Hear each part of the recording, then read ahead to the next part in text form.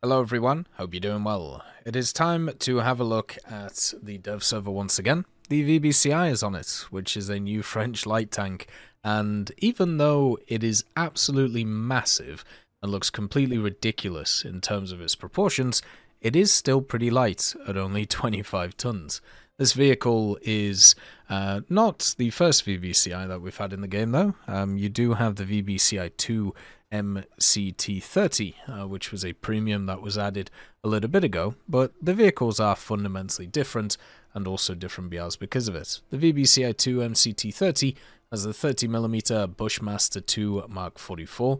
It also has this funny 50 cal weapon system that's on the top of it, whereas if you have a look at the standard VBCI, the turret is way smaller, and also it has access to the 25mm Orlecan KBA BO2. Now for me, I actually kind of prefer this gun over the other one, the Bushmaster, because its fire rate is a lot faster and it's much better at multi-role instead of the Bushmaster, which is way more just kind of standardized in tank killing. So you're more reliant on the penetration, whereas with the 25mm Orlecan KBA BO2, because of the fire rate, you can go after helicopters, you can go after planes, you can go after light vehicles. It works a lot better for at least the playstyle that I personally like.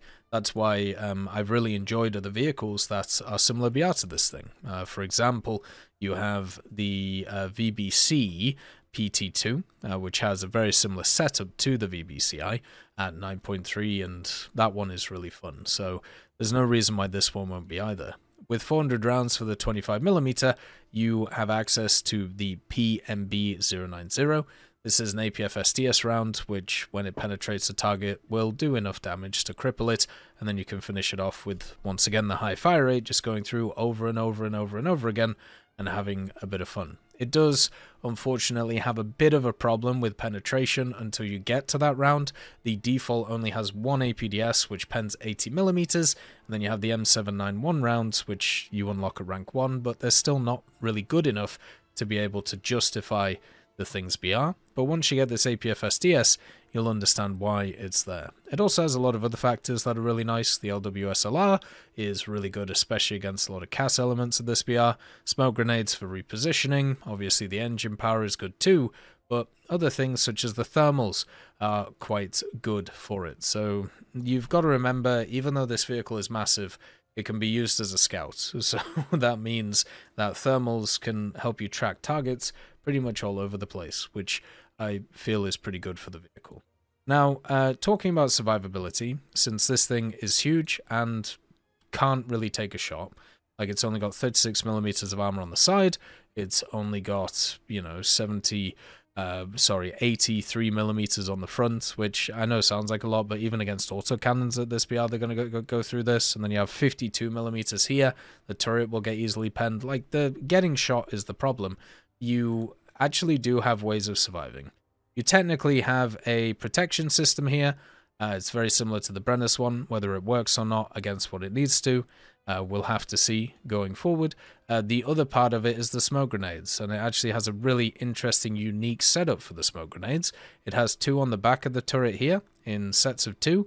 You got another one which is sat here, another one on the front of the turret, and then you have sets on the booty. So you actually have three either side, meaning that the crew that can come out the back or the infantry that comes out the back can survive, which I actually think is really cool. You don't usually see that on these types of vehicles. Now, when it comes to the crew, there's three people. You've got a driver, you've got a commander, and you've got a gunner. So no matter what happens, the gunner will have to be in that position, and that kind of sucks. So, you know, on stuff like the RDF LT that we looked at earlier, where what you have with the RDF LT is you have two people who are in the hull, and then you have the commander in the top. Well, if the commander gets taken out, your vehicle can still operate in its 100%, and the commander never gets replaced. The two people stay down here, and you get really good survivability. Well, with this, because this is labeled as the gunner instead of the commander, that means that he will be replaced once he gets taken out by the commander. And that means that you have not a lot of survivability from that, because people can just shoot your turret twice, take out the crew, and then you're dead, and that just sucks. The other thing that's also surprising about this right now, and why I don't think this vehicle is finished, it doesn't have its updated Xray done, and to be honest, the Xray kind of looks like it's all over the place, like pieces are just kind of cobbled together. So I would wait to see if they're going to update this, because I'm pretty sure they're going to. The VBCI also joins a lot of other light tanks in this area for France, which are all pretty fun, some better than others when it comes to the spading, but once they are spaded, they're actually quite nice. Apart from this one, this is an abomination, but the Mars 15 is quite good with its APF SDS, the AMX 10RC is also very good with its thermals and APF SDS, SK105 is an amazing vehicle, and then also the Vextra is very fun too. So the VBCI just offers something different. All of these vehicles are larger cannon vehicles, which have APF SDS, which does a lot of damage. This one is the autocannon focus and will give you a different playstyle from that area, which is nice. You know, you don't want to just continually play the same types of vehicles over and over and over again. And being a 9.3, you can run it with the Santal, you can run it with the AMX 32-105 and the standard AMX 32, which is great because these vehicles are some which actually work really well in the game. They've just always struggled with different kind of like matchups because they don't always have the support that other vehicles have done. But nowadays, with the VBCI, you get a nice light vehicle to run with it. You have the F100D, which has access to the rockets. You also have access to the Étendard, which gets the big old fat AS30 nodes, which you can use. So you have an all-around lineup at this BR, which is great for France because they haven't had that ever in its history, and it's something that I've just wanted to see for the longest time, and now that it's finally here, it's just so much better. So really nice to see that. Also, since the VBCI 2 was a premium vehicle, I've been waiting to see the chassis as a standard tech tree vehicle, and that's what we see out of the VBCI. And that's just fantastic. You know, that's something that can't be stressed enough. I don't like it when specific chassis are basically kept away from the standard tech trees, so therefore everybody can't experience it. I think in general it is much better when everybody at least gets access to the feeling of it and then can decide, you know, whether they actually want to purchase a vehicle which has a similar setup on it and with a different gun, which is basically what you're doing here with this type of vehicle. So great to see. And also, the only problem with this vehicle is the stock grind. And getting to that APF SDS, getting to the place where you feel comfortable with going after enemies that aren't light vehicles, that are actually vehicles that have access, you know, to proper armor, that can be a bit of a problem. So if you have a look at the thermals, I'm pretty sure they're Gen 2, and the fire rate on the gun is great. It basically means that you can use the IRST, which this thing has, and just take on a lot of vehicles in terms of the air. Like, you can just hammer them, which is really cool. And other vehicles that this is great at is helicopters, because with the APF SDS it flies far enough so you can just kind of do damage to them. It can also destroy MBTs from the side.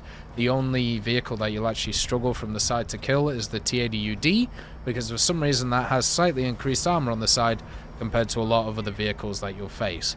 But you are huge, like you are a massive vehicle, so you're gonna have to just really use the acceleration of this to try and get around the place as best as you can, and then from there set up in a way so you can just flock stuff from the side and just hit them. But unfortunately that's not always going to be the case. Like, sometimes you're going to have to deal with stuff from the front, and unfortunately you're probably just going to die.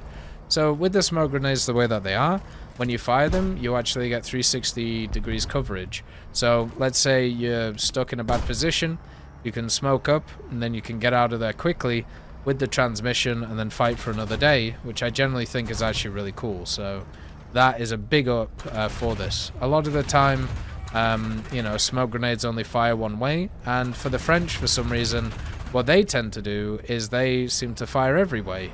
The Leclerc does the same thing, which is really cool. So I'm super happy that this vehicle does the same thing. This is one of my picks for the update, just because it's going to be really fun to fly around with this just huge behemoth.